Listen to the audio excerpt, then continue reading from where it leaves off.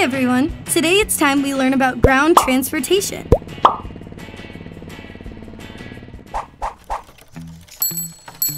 Here's a bike. It has 2 wheels and we can move it by using these pedals. You can ride around the city with it or bike up a mountain. Here's a motorbike. It also has 2 wheels, but they are powered by a motor. A motorbike will whiz you around the city much faster. Don't forget to wear a helmet. This is a car. It's one of the most popular. It has 4 wheels and can fit your family. Let's go for a drive. Here's a van. It's similar to the car, but the trunk is much bigger. You can fill it up with things.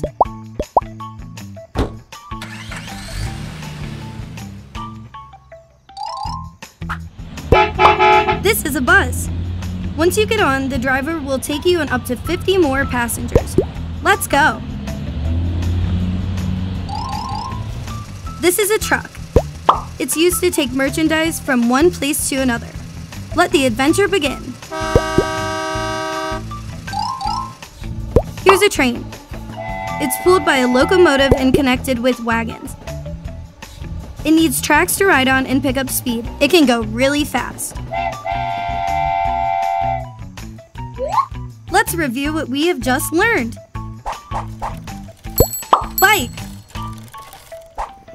Motorbike. Car. Van. Bus.